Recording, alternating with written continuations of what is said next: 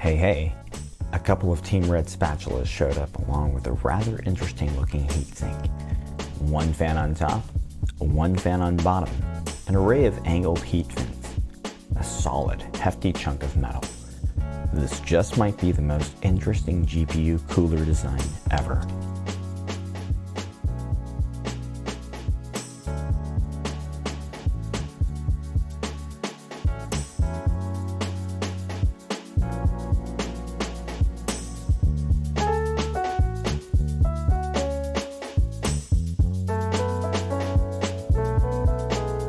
Hope you're doing well, and welcome back to Machines and More. Unfortunately, I don't have any Team Green spatulas yet, but today I can assure you the focus is all on Nvidia's 3080 Founders Edition card.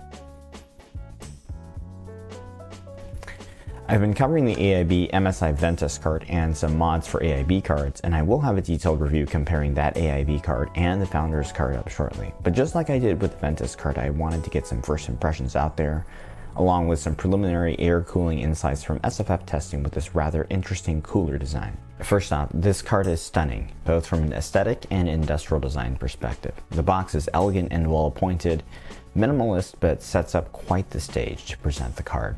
The only accessory included and needed here for the card is the 12-pin GPU to 2-pin PSU dongle. It's quite a shame that outside of custom PSU cables, that this is what we're left with, but I guess you can't have it all, right? As for the card itself, it's heavy, but all this weight feels polished and purposeful. It's a beautiful card, really well made. And unlike the AIB cards, which are all mostly thick boys, this one is quite svelte, and it's the only true 2-slot card in the mix. And instead of competing on who has the biggest heatsink, Nvidia has gone with a more thoughtful approach with what they call a dual axial approach. So this card is a card of two halves. The rear half, with this bottom side fan, is designed like a blower card. Outside of AMD's reference 5700 and 5700 XT models, there haven't been too many prominent blower cards recently. And there were a handful of 2080 and 2080 Super blower designs, but the truth is those cards weren't very popular. And the concept of a blower card is quite simple. There is one intake fan on the bottom, working and unfortunately sounding like a jet engine fan too. Takes in cooler and runs it through a box cooler, exhausting it outside the GPU and outside your I/O end of the card and out of your case. And since it's sealed with almost no exhaust getting back into your system, blower designs are great for system thermals, so it minimizes the impact on the CPU and other components. And so while they're great for system thermals, this type of design usually worked at the detriment of the thermals of the GPU itself, since it's basically working in a ball of hot air inside the box. Since there's also a fan working at upwards of 4,000 RPM, the noise normalized performance of these blower cards are usually pretty poor compared to open air designs. On the 3080 FE card, Nvidia took the blower design and incorporated into the rear half of the card. The top of this card section is completely closed off, which prevents any exhaust air from getting back into your system. To ameliorate the thermal issues for the GPU itself, Nvidia also incorporated the other half of the card as a very unique open air cooler design. So instead of your typical open air cooler, which exhausts on either side of the card, this open air cooler actually takes in air from the bottom and exhausts it out the top. And so that required a kind of a redesign of the typical rectangular PCB. The PCB you can see here, it terminates in a kind of a V shape on this end. So this side is all open. And you can actually kind of see the matte black, 4 matte black heat pipes running through this section. And due to the heat fin angle, the airflow pattern is slightly canted towards the rear of the case. I didn't actually notice that it's really severely angled, but in general, the case air, the exhaust air just spills into the area above the card. And while this poses a CPU cooling challenge for certain types of coolers, especially tower coolers on mini-itx boards, the predictability of this exhaust pattern actually makes it quite easy to work around. And I'll demonstrate on this in a future video when I discuss optimizing system thermals with this card. The last thing I'll add is that the top fan presents something to work around, build around in terms of cable management. It's a bit more exposed, so you definitely have to make sure nothing falls into the path of the fan. Outside the thoughtful cooler design, the card is really well built and the screws are nicely concealed under the metal frame. And I think the color choice of silver and black makes it really easy to incorporate into any build. It's just a striking looking card that's different from anything else on the market. The GeForce LED lights up in a neutral white color, unlike the Touring Founders Edition cards, which kind of forced you to appreciate team green a little too much in your build, unless you were going with green already, right? But you could also have flashed a bias from a different card, but that was, there were other stability aspects to consider for that. The tiny top LED does allow for a little customization on this card though. The overall branding and design of this card is fairly minimalist, and it's in line with the impression you get when you unbox the unit. So the card's branding only appears twice.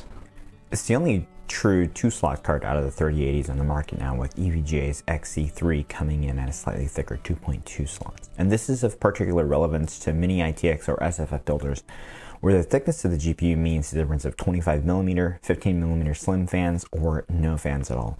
With this card in cases like the Ncase M1 and Cooler Master NR200, you'll have no difficulty fitting 25mm fans directly underneath this card, which is a huge plus for GPU thermals. The card doesn't come with any sort of support bracket, not that these typically fit in SFF, but it is stoutly built and sag was very minimal, 2mm at most at the extreme end. Of course, the proof is in the pudding, so let's see how well it works in an SFF case. And I've gone first with the NR200 since that's a good starting point, and I've been looking at this case a lot. I'll also be checking it out in the Ncase M1 and the Lianli TO150 and a sandwich layout case later on, so stay tuned for those comparisons. Similar to the first look at the Ventus OC card, I've set it up with a fairly simple low-profile cooler, the Big Shuriken 3, and I logged CPU and case fans to match the levels that we used with Ventus OC card. Cooler Master also sent by some fans for us to check out for our NR200 build, so I placed the white MF120 Halo fans into the top of the NR200. For some of the B-roll footage, I did put them under to kind of highlight and celebrate the aesthetic of the Founders Edition card. However, for testing, I did stick to the Noctua P12 since they are static pressure optimized and a fairly average price point for most users. These fans are really sweet looking, and even if you're like me and maybe not huge on RGB, the shape and color of these fans integrate into this white NR200 build really well. And I really enjoy the lighting coming from both the Halo and center ring LEDs from these fans, and they work pretty well as a general airflow fan without being too loud. One out of the box issue I had with this card is fairly evident coil whine, for which I'll issue a final verdict after running the card a little more to break it in and see if it'll go away. But here is just a quick initial sound bite of the card under load to show what I'm hearing.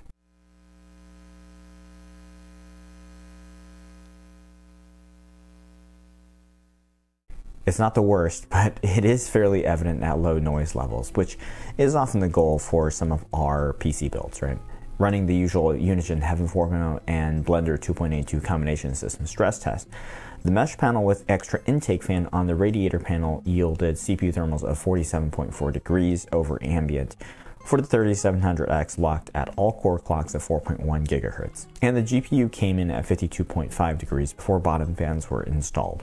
Here the GPU fans running at 71% and the average clock boosted to 1845 megahertz. And this was noise normalized for our next comparison at 53 dBA, where the addition of bottom fans brought the GPU temps down to 43.1, but also increased CPU temps to 52.1 over ambient. It's more balanced in favor of the GPU when compared to the Ventus OC card results, and this is really due to the top exhaust venting off heat effectively away from the GPU, but towards the CPU cooler. Now, I do prefer the GPU working a bit better in a high-res gaming setup anyway, so you could just drop the GPU fan speeds a little bit here to rebalance things out if you wanted, with better noise profile too. The GPU boosted higher to an average of roughly 1900 megahertz, which is a really nice performance bump. The CPU temps increased due to the distribution of hotter air in the case, and we saw that to some extent with the AIB card as well, but here the penalty is a bit higher since that top exhaust is directly working its way into the path of the low profile cooler. For builds in general, my recommendation would still be to run the bottom fan, since the GPU is often your more heavily utilized component. And also there's a bigger noise penalty attached with GPU cooling in general. With the tempered glass panel on the NR200P, CPU temps are pretty rough with this card. I easily hit thermal throttle on the 3700X. Reversing the cooler airflow direction didn't really help anything, and it's pretty apparent why. Without a radiator panel mounted intake fan, the source of intake air for the Big Shuriken 3 is the 3080's exhaust, which that's 325 watts of power going into this thing, right? So this is a really bad combination for the tempered glass panel. In terms of air cooling, a rear intaking tower cooler like the Fuma 2 may be the best bet for the tempered glass panel. Here's a quick soundbite for reference, all at similar system noise levels.